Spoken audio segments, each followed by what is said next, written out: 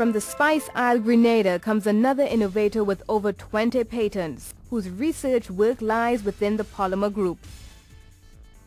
Dr. Kenrick Lewis's work involves the broad class of polymers known as polyurethane. His research led to a mathematical model that aids in the determination of the ideal cell size of polyurethane foam.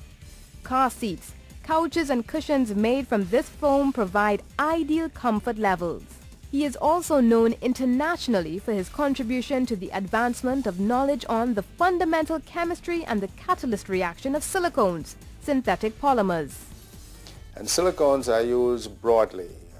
Most people associate silicones with breast implants, but that represents a very, very minor application of silicones. Silicones are present in medicines that we take, in the personal care products, the lipsticks, the shampoos, in polishes and hair creams, and the materials that are used to treat polyester so that it feels like silk, in electronics, in so many areas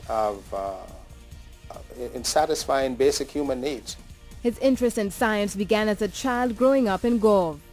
He attended the Grenada Boys Secondary School, a school with which he maintained strong ties. He is the public relations officer of the school's association in New York. Dr. Lewis has published several technical papers and also co-edited a book on silicone chemistry. For his work, he was named a key contributor when his company won the prestigious Kirkpatrick Award for Chemical Process Innovation in 1999. In giving back to his homeland Grenada, Dr. Lewis adopted the Dr. Aloysius Scholarship Fund of the St. John's Anglican Primary School, which he attended as a young boy. This fund annually grants the top SEA student with financial support for secondary education.